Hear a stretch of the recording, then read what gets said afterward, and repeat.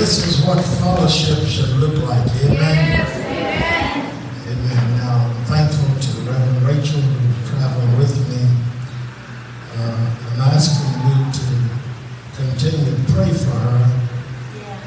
She's young in ministry. She's strong in the faith. A prayer warrior. Somebody say amen. Amen. But I want you to pray for her because eventually,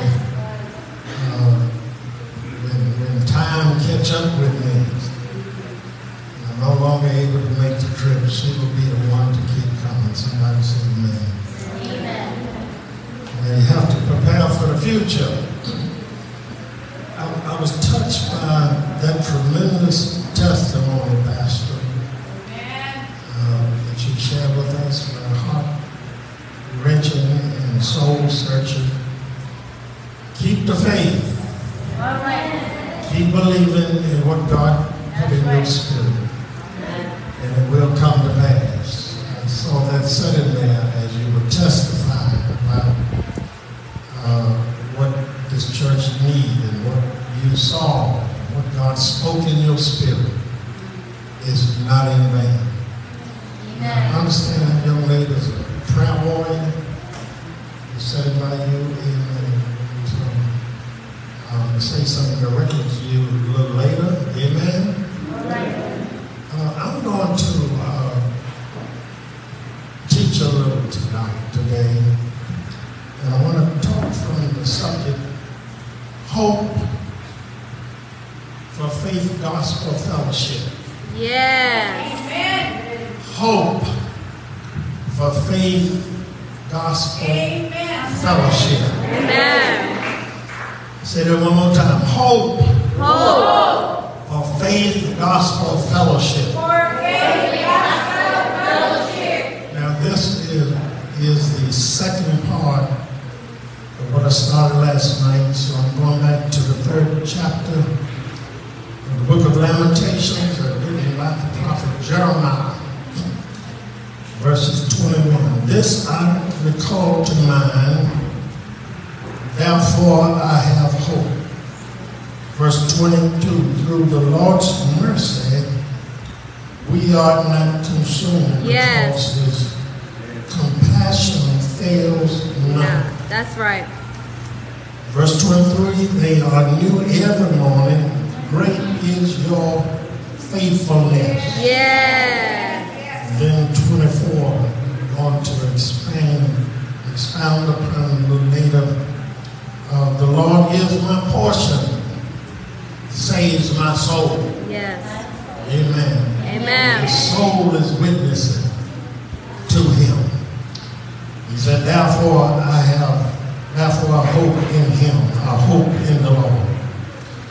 One writer said, I'm sticking with God. He is all I've got left. Hope for Faith Gospel Fellowship. Amen.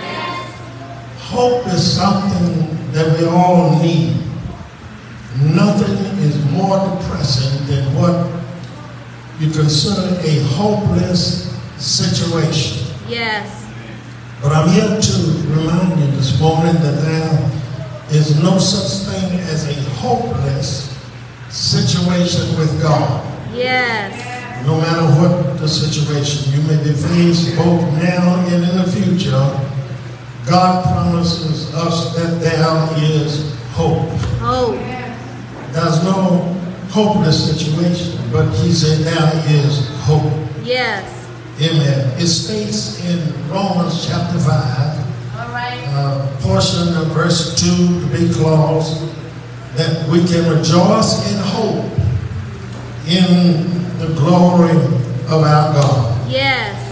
He said rejoice. Now rejoice in the Greek means to boast, and hope means expectation of God to bring glory to no matter what the situation we are in. That's a song that we sing sometime in the U.S.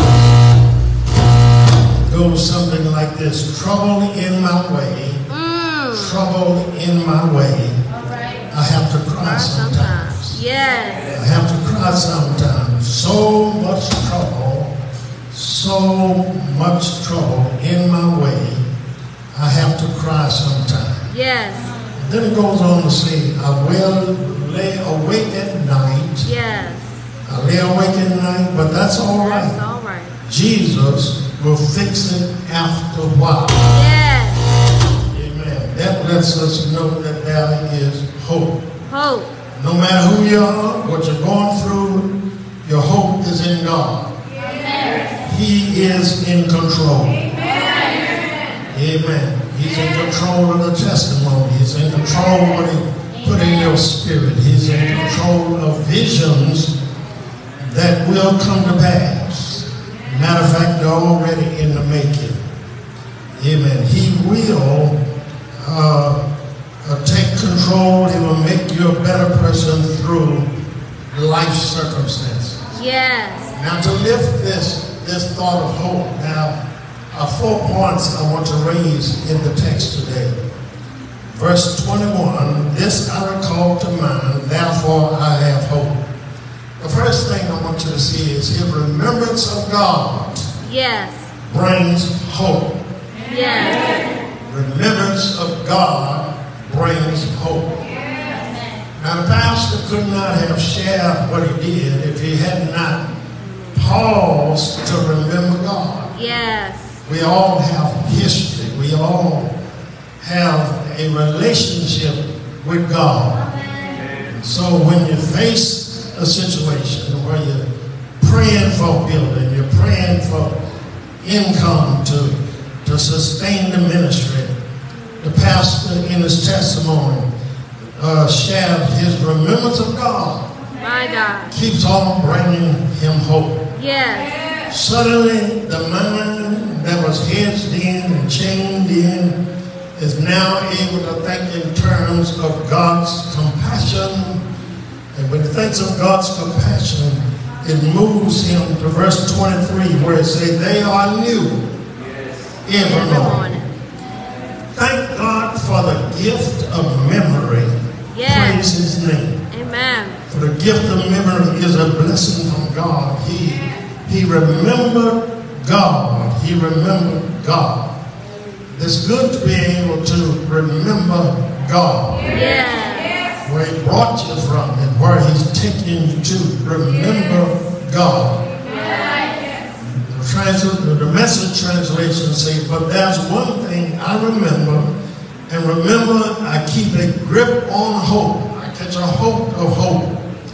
Jeremiah describes the posture of hope in verse 21 through the lens of remembering God. That's what I heard in the testimony. Amen. There's hope because of that remembrance of what God has done in the past. That's right. Amen. That brings him hope. For it says, when I thought about it, when I thought about the situation, I have hope. The moment of a deeper despair, and as he recalled his bitter afflictions, a remarkable transition, amen, in his attitude take place. Amen. His hopelessness is expressed in verses 18 through 20. Yeah. But then he suddenly turned to hope as he remembered God. Somebody say amen. Amen. Hope in verse 21 means to wait in place. I'll say that again.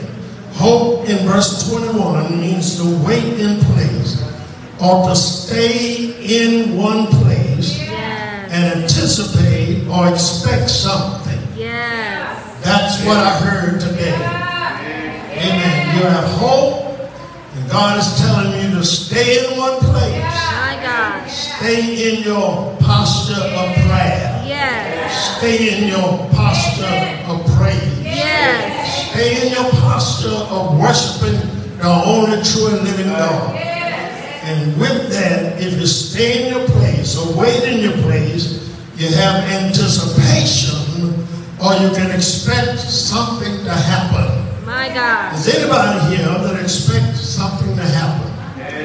Now the verb expresses the idea of hopefully waiting. I'm not waiting impatiently. I'm hopefully amen, waited. Yes. Second thing that I see here in the text, God's mercy and compassion brings hope in verse 22. Yes. He said, through the Lord's mercy, we are not consumed because his compassion fails not.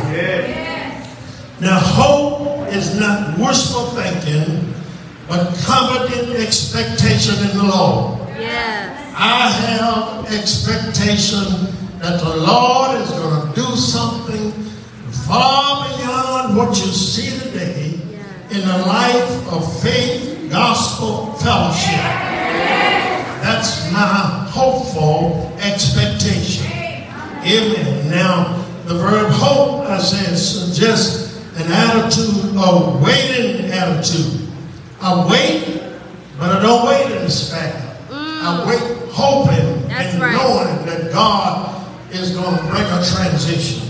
That's right. Nothing, amen, you see, simply have to wait for God to take care of the situation. Nothing is too big for God. I'm going to say it again. Nothing is too big for God. No matter what situation that you're going through, God is bigger and will take care of the situation. Thank you, Lord. Have no financial burden you face.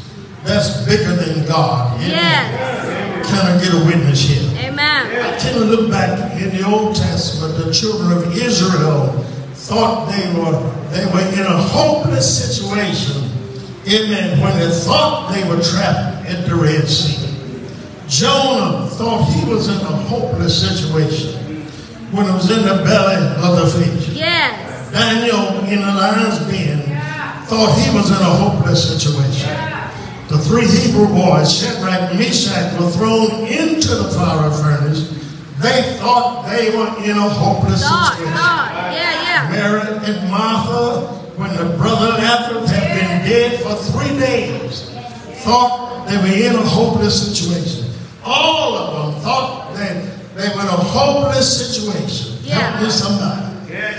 And look what God did. Amen. And God, time and time again, allowed himself to be bigger than what they faced. And that's what I want to put in your spirit today, that God is bigger than what you face. Amen. It does not matter if you have a large membership or small membership. Remember, God is bigger than the situation. The land is yours because God is bigger than the situation. The income is coming to build the future sanctuary because God is bigger than the situation.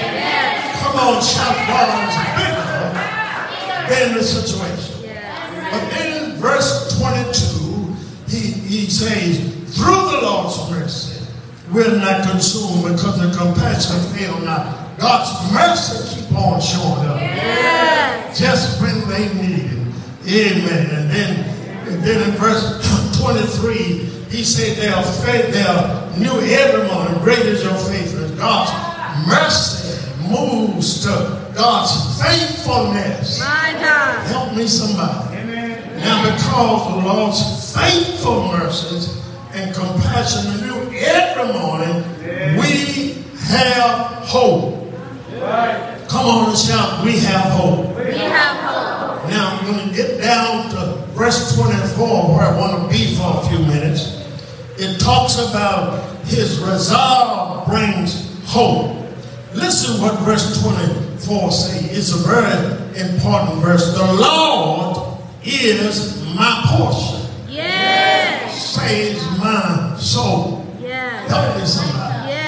His soul is talking. His inner spirit is talking.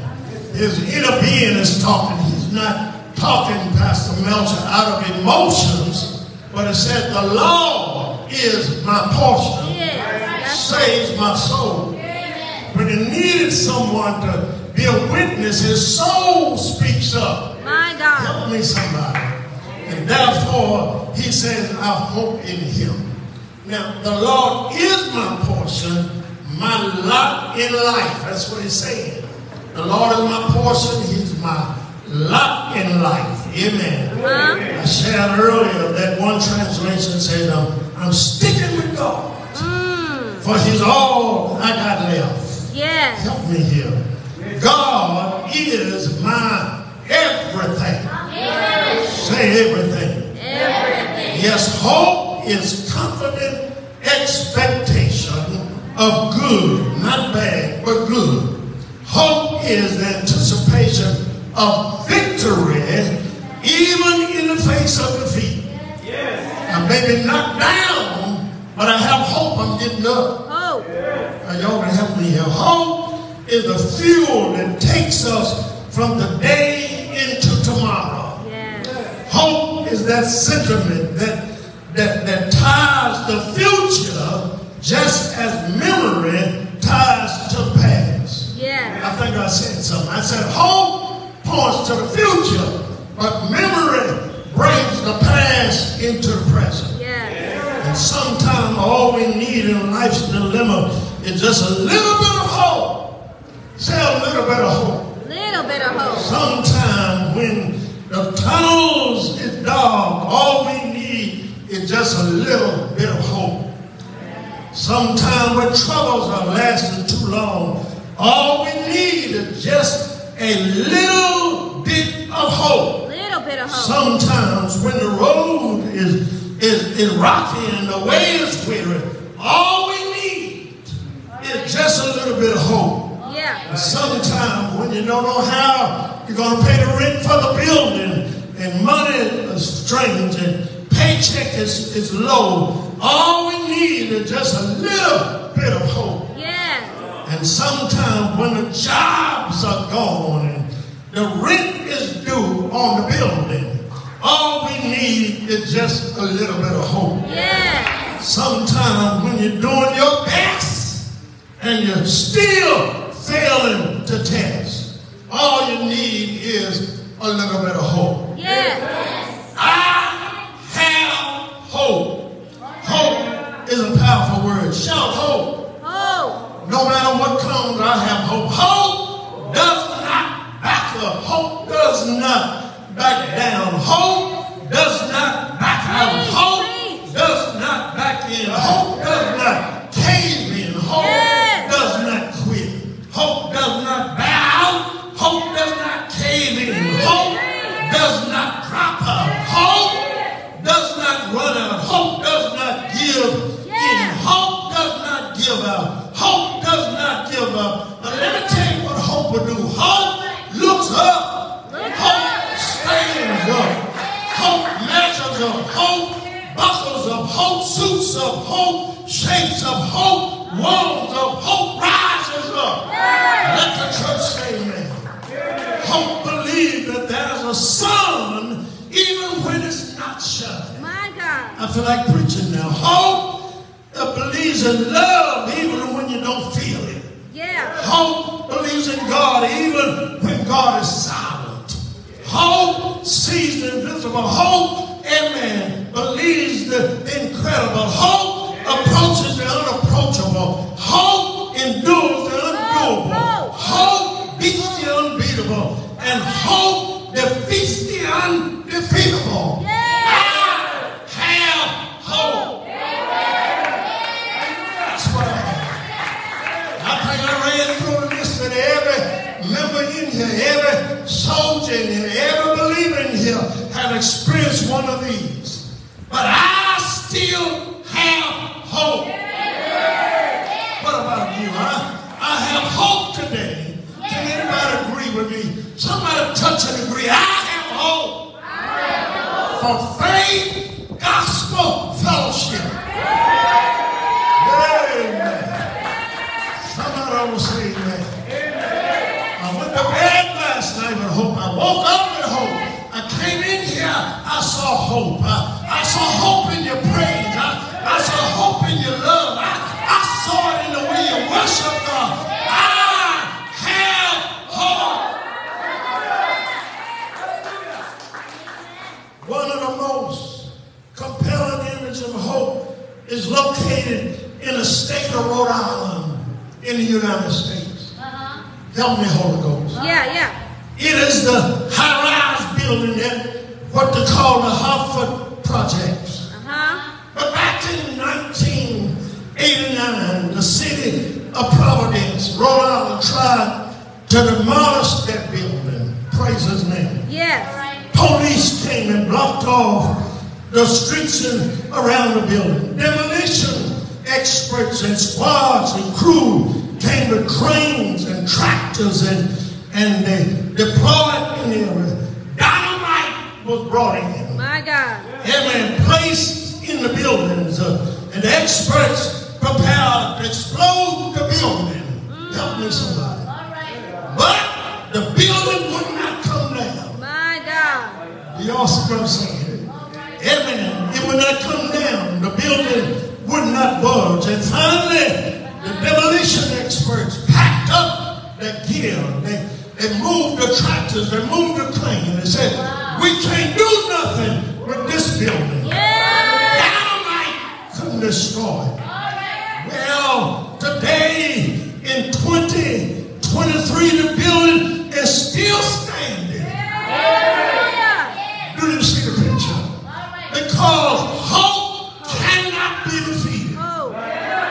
Yeah, but I forgot to tell you something about the story. I left something out of the story. You see, the state of Rhode Island, embedded in the flag, is the word hope. Help me somebody.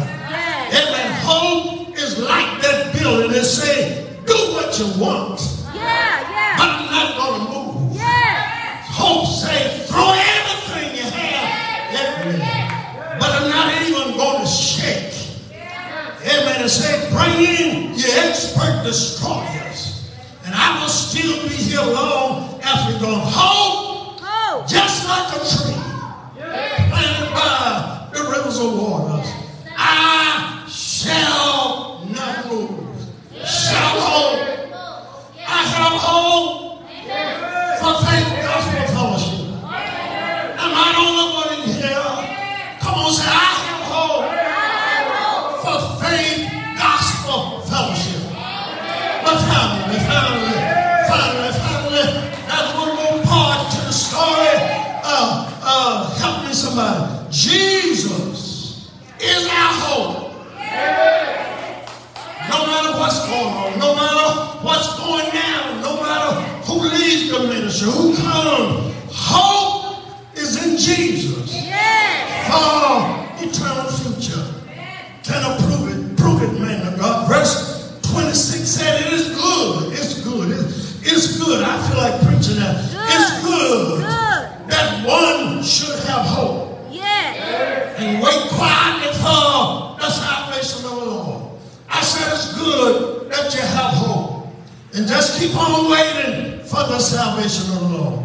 This word salvation is deliverance from sin and its consequences brought about by faith in Jesus Christ. Salvation is a message of hope. Stories of hope fill the pages of the Bible. But there's one story that outlasts all of them, that shows hope is not a joke. Hope is not a gimmick. Hope is not something going to leave you standing. And that story is in Luke 24:6. He is not here, but he's risen. If you want to see hope, read that verse. Amen. He is not here, but he's risen. Don't have a witness yet. I stopped by to tell you on my way to Davos City and Catagon that hope hinges around Calvary. All of human history culminated at a place called Calvary. The entire universe focused its attention on that piece of ground near a small hill shaped as a skull outside the city walls of Jerusalem. My God. Help me, Holy Ghost. That man, Roman soldiers were driving nails in his hands and feet, nails in his feet of the man called Jesus now. And every blow of a hammer struck on the nail registered across the spans of the universe. and ricochet into heaven. God the Father watched from the balcony of glory as his only begotten Son was executed by sinful men. And Jesus himself could have stopped the executioners. God the Father could have called out legions of angels and stopped it all. But I'm glad, I said I'm glad, that the prophet Isaiah said in Isaiah 53, he was wounded for our transgression. He was bruised for our iniquity. And the chastisement of a peace was upon him. And with the stripes we are healed. All like sheep have gone away and returned everyone to his own way. And the Lord, I said the Lord, and laid on him the iniquity of them all. And people came by, looked at him and mocked him and dared him to come down from the cross. His disciples ran away and hid in a dark closed room in the city because of fear. They lost all hope. And then darkness covered the earth. The curtains of the temple ripped from top to bottom. The earth shook. The rocks split. And Jesus cried, it is finished. And he bowed his head and he died. I said he bowed his head. And he died. He was dead. And when he died, all hope was now gone. Sing it. They sealed the tomb. One day passed, another happened.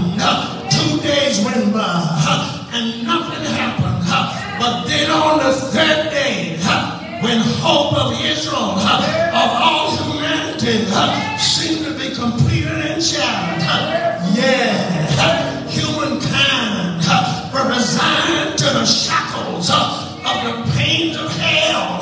But early, I said early, on the third day, something started happening. Hope began to stir in the region of the dead. Hope opened his eyes. Hope lifted his arms. Hope shifted his legs. Hope stood up on resurrection ground. Hope walked away from the tomb. And Jesus is our eternal hope. Don't have a witness. Maybe you don't believe what I'm saying. Let me get a witness out of God's word. Tell somebody, I have hope for faith, gospel mission. My preacher, he is the only hope in Ephesians 4:4. He is a merciful hope. Psalm 33:18. He is a rejoicing hope. Romans 12:12. He is a righteous hope. Proverbs 10:28. He is the word of hope. Psalm 119, verse 81. He is a secure hope. John 11:18. He is a trustworthy hope. Psalm 71:5. He is a quiet hope. Lamentations 3:26. He is a continuous hope. Psalm 71:14. He is hope in the dark, in the days of evil. Jeremiah 17. He is outdoor hope. Hosea 2:15. He is a loving hope. Romans 5:5. He is a resurrection hope. Acts 23:6. He is a angry hope. Hebrews 6. He is our sure hope. Hebrews 6:11. He is the best hope. Titus 2:13. 120. He is eternal hope. Yeah. Titus 3:7. He is hope in death. Proverbs 14:32. He is a firm hope. Yeah. Hebrews 3:6. He is a good hope. 2 Thessalonians. Yeah. 2nd chapter. He is a glorious hope. Yeah. Colossians 1:27. He is a grounded hope. Yeah. Colossians 1:23. But he is a lively hope. Say yeah. 1 Peter 1:3. He is a patient hope. Romans 8:25. He is a purified hope. He is the reason hope. 1 Peter 3. He is a saving hope. Good God Almighty. I feel all right now. He is saving hope. But finally, he is, I said he is the settled hope. Colossians 1:28. Yeah. When I thought about what the Lord brought me through, when he raised me out of my sins, saved me, filled me with the Holy Ghost, put a song in my spirit, a shout in my soul. Yeah. I cried out, I have hope. Say yeah. Say yeah. Don't quit. Don't throw the towel. Don't back up. Don't crumble. Say yeah. Look the devil straight in the face and tell him, you liar, swindler, backbiter. Say yeah. Say I rebuke you in the name of Jesus because I still have hope. Shout yeah. Shout yeah. Is there anybody that still have hope? Say yeah. Say yeah. Yeah. Yeah.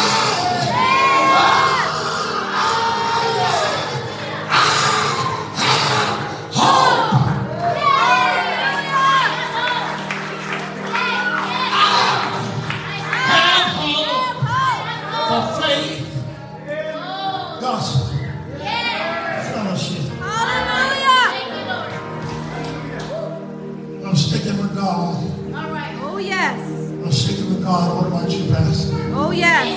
I'm sticking with God. He's all I got left. All right. Pastor Belcher, get something. Come stand around, Pastor. Come, Pastor. Right. Call some of my pastors. Just stand around, Pastor. Oh, come on, the circling pastors. Come on. Come on. Get in the middle, Pastor. Come on, pastors. We need to circle this man of God. Lift him up. Come on. He's our brother. He's in this family. I have hope.